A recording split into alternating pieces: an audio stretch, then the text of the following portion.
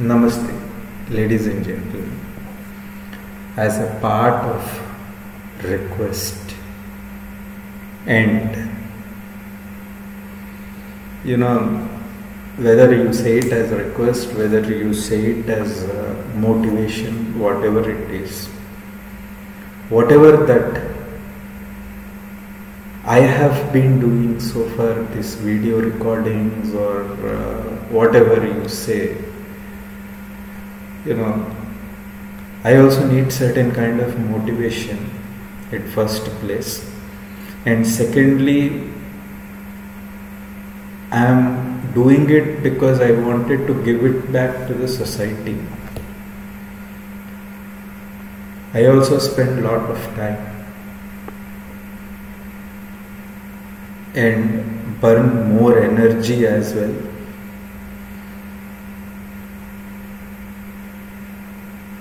Just give that small bit of it, or the small part, wherein if you could really think that yes, whatever he is telling, let's try listening to it and give that small bit of support.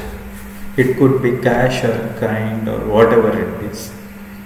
If you can donate small bit of it, my channel would be really thankful to you, and I would be able to produce much better results. It's a request, and I also commit mistake and mistakes as well. I am also normal human being. Please do correct. If you think that I have committed mistake, I am telling wrong at any place, please do correct me. You can always call me on my phone number 9121379100. This is what is my GPay number as well, and the phone pay number also is the same. If you see, though I am sharing those details with you, and in case if you have any suggestions or questions, please feel free to send it across to the email address of naradlamachandra@yahoo.com or simple smith123846@gmail.com. Small part of donation, whether it is cash, whether it is kind, whether it is help or whatever it is, will really motivate individuals like me to do videos like this. I appreciate your patience. I thank again for watching my videos in advance. Please do like, subscribe, share. Stay blessed. Have a real blissful life. May the Guru's grace be with all. Have a nice day ahead.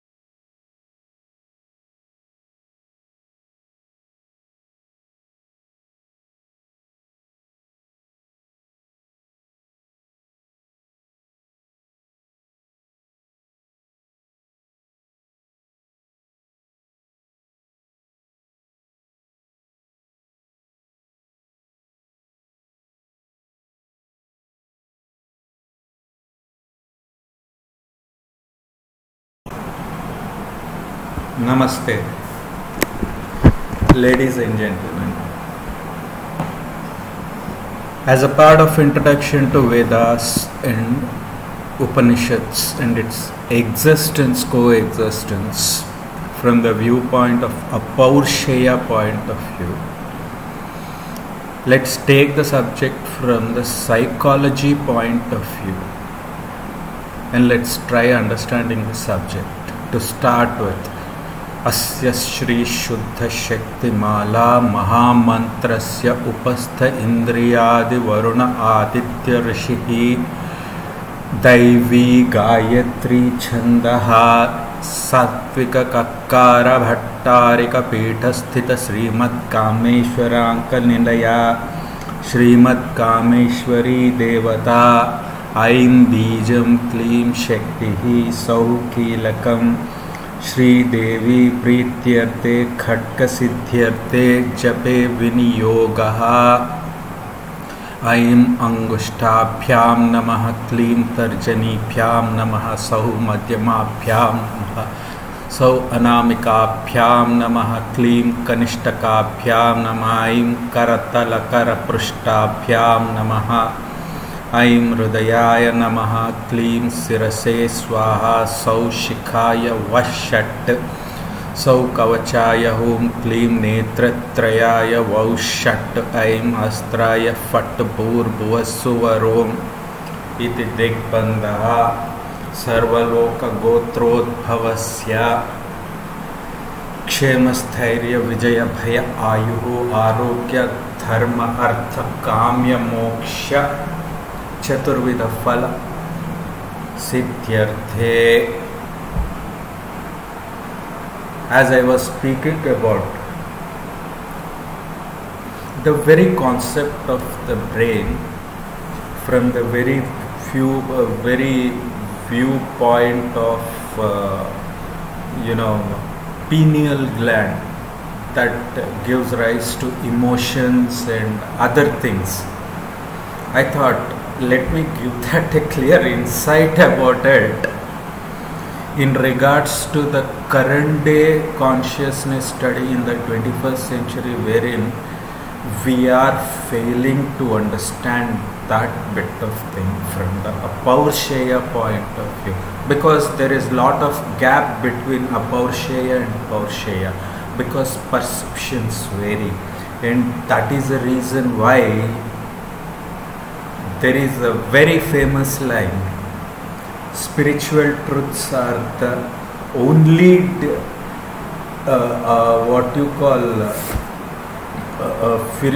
only descendants, and they are discerned by this elevated vision. What is this elevated vision that I am talking about, and how do you realize this? This is where the Drashta and Drushya works, and this is the very concept of Sankhya philosophy, which is what is called Drik, Drushya and Viveka. It has been already told in Vedas and Upanishads. Maybe somewhere around, I would not go to billions and trillions years back, but I would say lakhs of years back, 4.5 years back, when a prototype was existing, pre and post. And that's when even that complex structure of the Kameshwara and Kameshwari Devi's existence also comes into picture. And I felt this was necessary to be given introduction about, because not every one of us are aware of this, including me, which I could understand from the biological sense as well as from the psychological front. There is psychology, parapsychology and metapsychology. These two aspects play a key role. At the same time, even that clinical psychology, which is what is existing in the clinical study of the psychology as well, of the human existence as a whole. Think about it, ladies and gentlemen. This is a very critical concept that today we are missing upon, and I just wanted to throw more light on that. Maybe, this could give a small glimpse, but maybe this could help the researchers to understand from the classical dance perspective, who is practicing classical dance, be it any kind of fine arts, Mohiniyattam, Bharatnatyam, Kuchipudi, or you name it, whatever it is, 8 forms, whatever that have been recognized by Sangeet Natak Academy, maybe after the independence. I don't know the dates correctly, but whatever it is. Spiritual truths. Why am I talking about the spiritual truths as a whole? And what is the basis for this? First, let's try understanding this. The cosmic consciousness. Today, in this video, let me talk about the cosmic consciousness. Why is this cosmic consciousness I am talking about? As I was comparing with 65 billion neurons to 100 billion galaxies in the multiverse. They have that connection, this consciousness. And Makara Bija, Ma,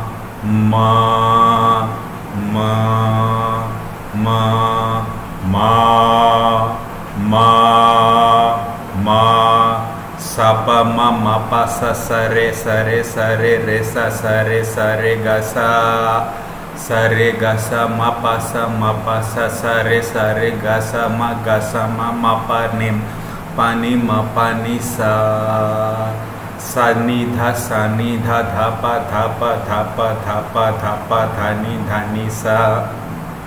Now, logically, what happens is, the moment these swaras are enunciated and stressed upon, like these sounds, when we stress upon that so-called consciousness, or that exists in the Anu and Parmanu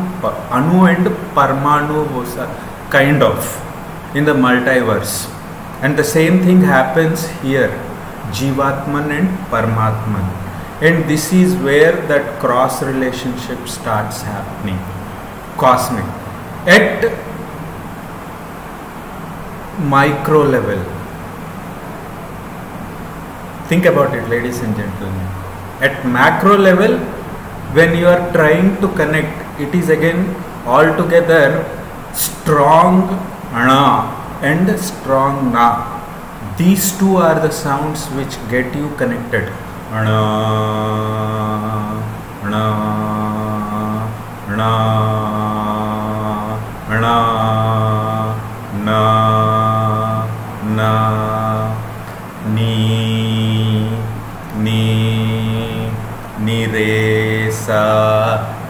re sa. Why am I talking about this cosmic consciousness? There is always that interrelationship of the human existence and human existence as well as the cosmic existence. And this subject, in fact, has been spoken by and large. Again, this has been misconstrued by the Westerners. They say with a different aspect, giving that bombardment of that white hole and black hole. And incidentally and accidentally, Albert Einstein's relativity theory is in concurrence with this, in convergence with this thought process. So, from the psychology point of view, if I really see, I am not denying Max Muller or any Westerner philosopher have explained these concepts in their own terminologies using these Shastras or Upanishads. But there is one thing that every philosopher or the theologist or the current day research scholars are missing is we are not going to that apaurusheya aspect. Understand this, ladies and gentlemen. This cosmic consciousness is all about that convergence of you, or the unified, or the unification of the body, mind and soul, directly or indirectly. And thanks to, we should be grateful to Shankaracharya's works. When he released his shloka,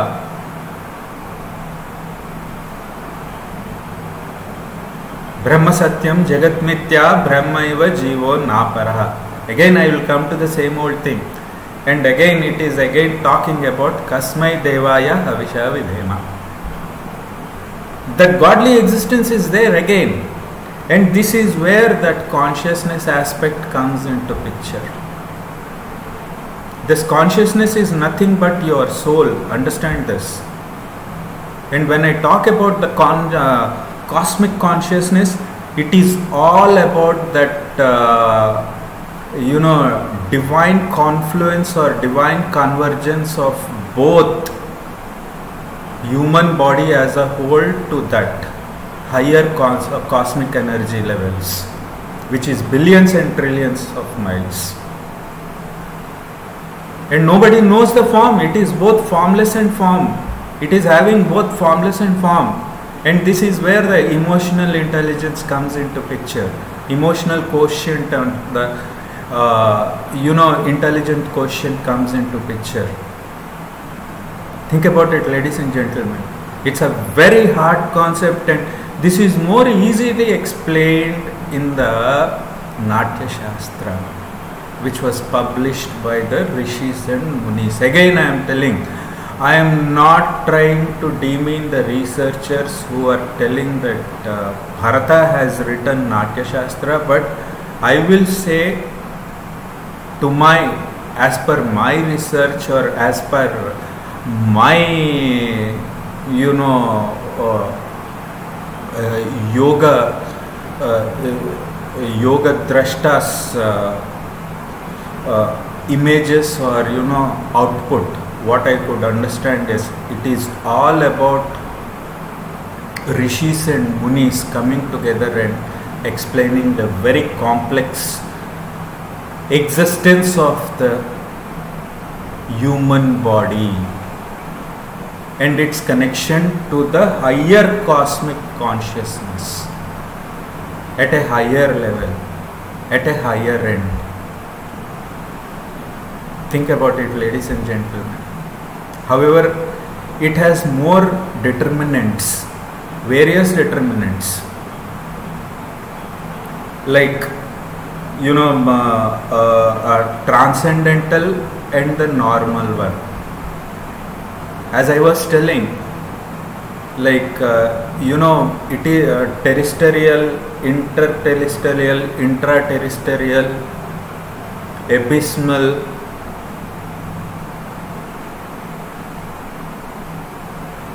white hole, black hole. These are the stages of the multiverse wherein this consciousness directly or indirectly gets to that convergence point. That unification happens at a higher level, this cosmic consciousness.